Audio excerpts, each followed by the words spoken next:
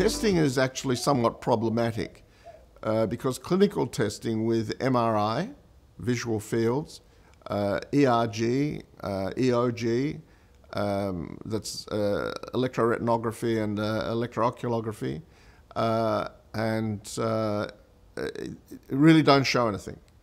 Now, if you want to show something, you really need to use research-grade functional MRI, or alternatively, complex EEG paradigms that let you look at network dysfunction. And to give you the best example before I come back to what we do, if you look at a public transport network in a large city, where I am, we have trams, or what Americans call trolleys. We have buses, we have trains spread across the city. And theoretically they interact. Frequently they don't interact perfectly. And this manifests as somebody getting onto a train at point A and subsequently getting off at their final destination, either on time, early, or delayed. Now, at any time, the delay can be produced by an interaction of the various networks. Okay, so if the tram gets into the station late, you miss your train. If the bus is early, as they sometimes, very rarely, do, you get an earlier train. So it's networks. Well, the brain works on the principle of networks, and we've always considered it to be nodes. We think of visual area, we think of motor area, we think of speech area, etc. And those things have to be connected up. If those networks are not functioning properly, then essentially our overall function is impaired. And almost any disease process can produce an abnormality, and depending on the process, there may be characteristic abnormalities or just abnormalities that you can measure over time that will tell you whether or not there's progression or change. We decided that the better way of looking at the brain, rather than the conventional clinical examination, which, as I was saying before, was designed in 1873, so we're currently just gone past the sesquicentennial of the clinical examination. Essentially, we felt we could look at it better by looking at input into the brain and measuring output. Now, the first sensory motor system to develop in mammals is, in fact, the visual motor sensory system. And we move our eyes in order to maintain vision. So they're inextricably linked. So what we do is give people instructions on what to look at, and we change the way the targets move, and we change their mindset. And to give you an example of that, a simple example is that if I'm walking down the street and a person is walking towards me, I look at the person and might subsequently look away from them or whatever. Now, if that person happens to be an attractive woman, I might spend more time looking at her. If my wife is walking next to me, I might look away from her. Okay. Now, if to add another element of complexity, I happen to be hungry, which, as you can tell, might happen to me fairly frequently, and that woman's carrying a chocolate cake. Despite her attraction, I might look at the chocolate cake because that's what my attention is seeking. Now, the other issue is that I just looked at that woman, I thought she was attractive. My wife looked at her and said, "Did you see that handbag with those shoes and that nail polish?" So she's looked at completely different things to what I've looked at. So the way our brain functions and what we look at, where we look, and how we look away is determined by complex brain function. We change those instruction sets.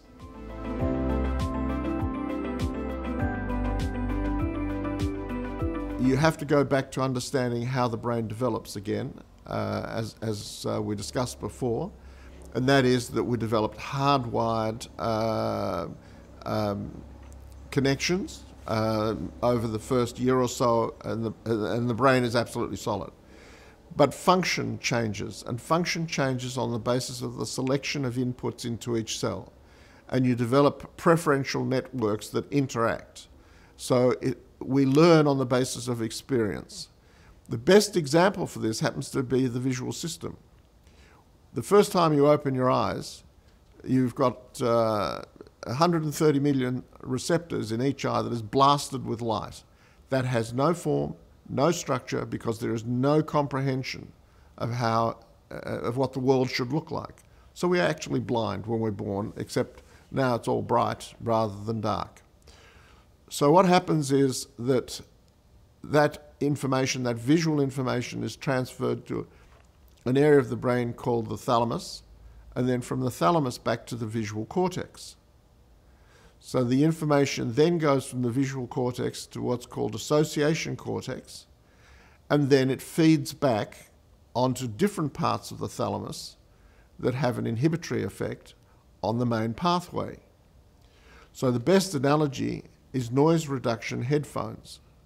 What happens is you progressively start to filter out the noise and the world takes on structure.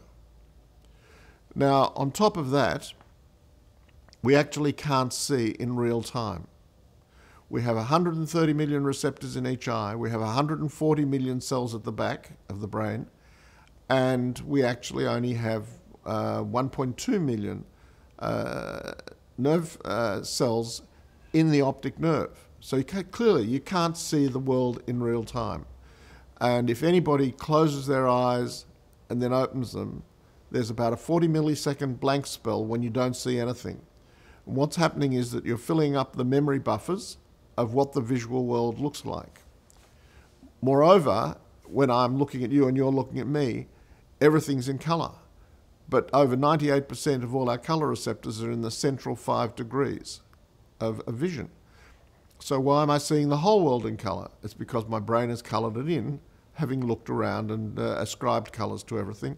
And what we're doing all the time is updating our visual image, okay? In the same way that when we back up our computer, we only back up the bits and pieces that have changed. Now, the reason for going through all of that is there's an incredible amount of computing power involved in this. And to put it bluntly, as my PhD supervisor said to me, the brain works on the principle of sloppy workmanship. Near enough is good enough. So we allow for a lot of things and we filter out the imperfections. It's only when those imperfections reach a certain level that we become aware of them.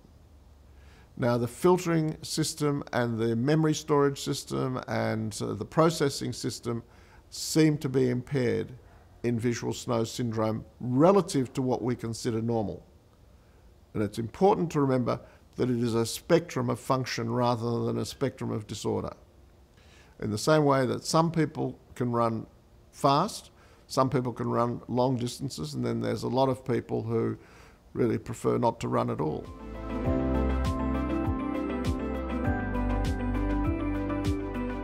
You know, Francesca's been doing some wonderful work, and they are looking at biomarkers, and I'm fully aware of that.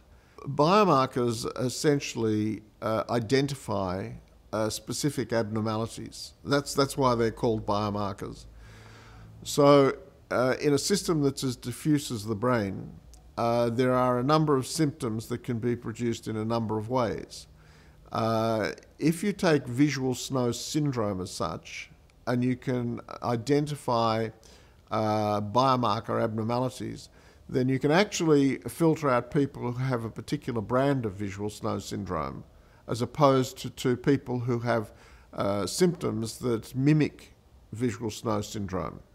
So that you can then, you may or may not be able to use those biomarkers as markers of therapy, but you should be able to use them as markers of identification. And that is incredibly valuable.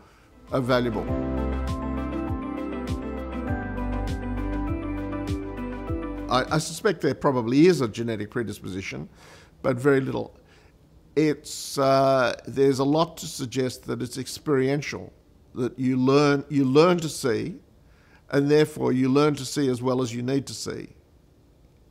And therefore, if you can teach people to see better, or suppress the symptoms, then you have the potential for developing, inverted commas, a cure for visual snow. Now, that's where visual snow syndrome has been so interesting, in that it's actually representative of a number of separate disorders that are abnormalities of processing.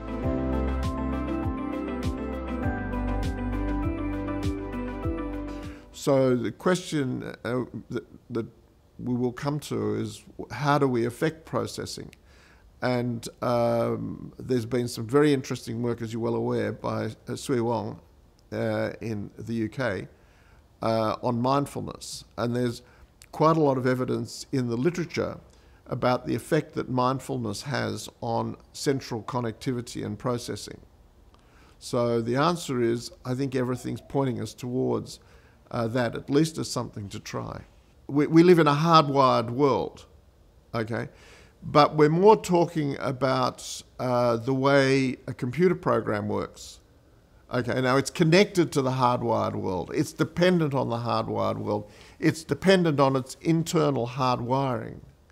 However, it all comes to a screeching halt if the program becomes corrupt in any way, shape or form. So here I think we're dealing with the program, not the hardwiring. Now that's not to say that changes in hardwiring might not produce abnormalities or make people more susceptible to abnormalities. But in the long run, I think it's the program. The code. Everything we have done on patients with true visual snow syndrome suggests that their brain is structurally identical to everybody else in the community, okay? And that's and that their function in terms of visual acuity, visual fields, ERG, EOG, all normal. However, if we look at physiological function, or we look at functional MRI, which tells you how the brain is communicating within itself, they're abnormal, and that suggests that the programming is abnormal. Rebooting the brain is not considered a viable prospect at the moment. You and I both know that if our computer's not working, if all else fails, we withdraw the power, we turn it off. However, it's also possible to rewrite a program or to debug a program, and I suspect that it is possible to debug biological processes as well, and finding techniques for doing that have always been the difficulty.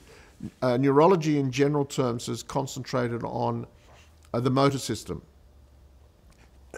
We have somebody who has a stroke, and we can rehabilitate them so that you can hardly tell that they were paralysed.